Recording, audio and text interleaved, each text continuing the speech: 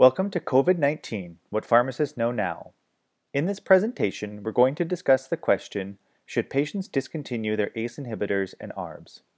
This question has come up multiple times in both the mainstream news and on social media.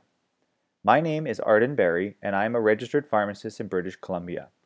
My current position is as a clinical pharmacy and research specialist with Fraser Health and assistant professor partner at the Faculty of Pharmaceutical Sciences at the University of British Columbia.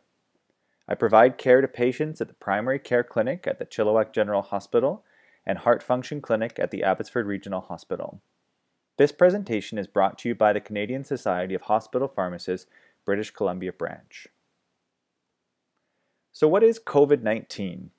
Though I'm sure most people are aware, COVID-19 is a viral infection caused by a novel coronavirus or the SARS-CoV-2 virus. The name COVID-19 means coronavirus disease identified in 2019. My disclaimer is that the COVID-19 pandemic is rapidly evolving and new information is emerging on a daily basis. In fact, I received an email from a colleague of mine at St. Paul's Hospital in Vancouver literally minutes before starting this presentation.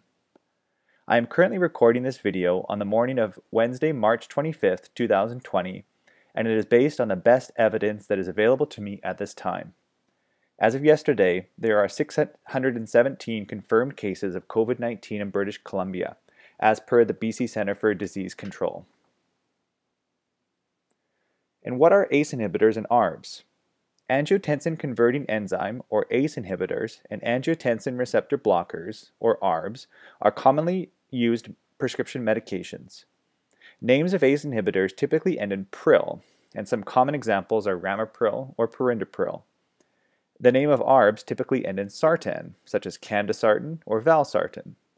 The medication Entresto also contains valsartan, which is an ARB, as well as another drug called sacubitril.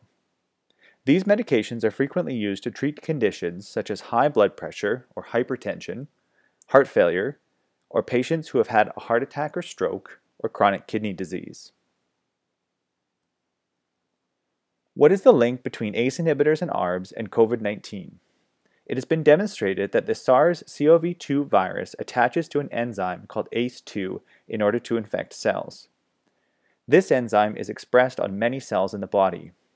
In animal models, ACE inhibitors and ARBs have been shown to increase the activity of ACE2.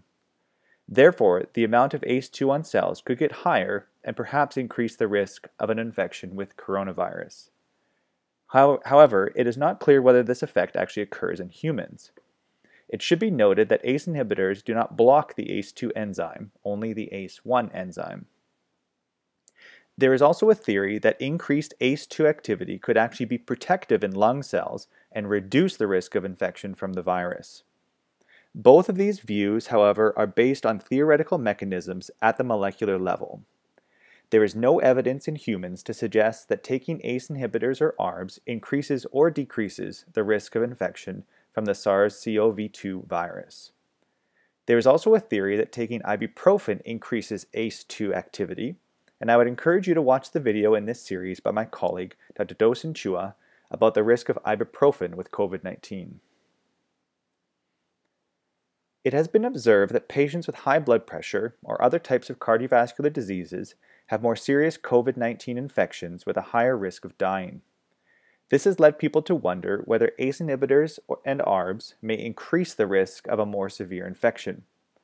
This first came to my attention from an article in Bloomberg News published on March 9th about a doctor in Wuhan who noticed that a high number of patients who died of COVID-19 also had high blood pressure.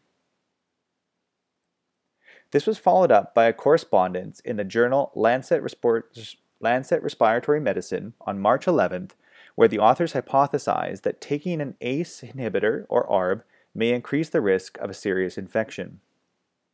They state, notably, the most frequent comorbidities reported in these three studies of patients with COVID-19 are often treated with ACE inhibitors. It should be noted that this was not actually a scientific study, but rather a letter. It was just a theory posed by these authors. However, this prompted some patients and their doctors to stop ACE inhibitors and ARBs.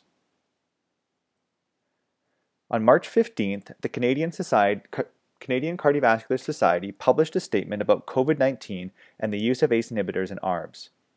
This was written by a multidisciplinary group of cardiology specialists from across the country. They recommend that patients should continue to take their ACE inhibitors and ARBs unless otherwise advised by their physician. They updated this statement 5 days later on March 20th to also state that physicians should only stop ACE inhibitors and ARBs in patients with COVID-19 if there is an important reason to do so, such as very low blood pressure or kidney failure. More information about this statement is available on their website, which is ccs.ca. Other organizations have released position statements that all basically say the same thing. These include Hypertension Canada, Diabetes Canada, the Heart Failure Society of America, the American Heart Association, the American College of Cardiology, and the European Society of Cardiology. So what should we do with this information? There is currently no scientific evidence in humans to support that ACE inhibitors and ARBs increase the risk of getting COVID-19 or getting a more severe infection. However, this is a complicated scenario. Patients who are older are more likely to have high blood pressure, and we know that more severe infections can happen in older patients. Patients who have high blood pressure may also have other medical conditions, such as diabetes, heart disease, or lung disease, which may increase the risk of a more severe infection. The observation that patients with high blood pressure are at a higher risk of a more severe COVID-19 infection may simply be due to something called selection bias or confounding.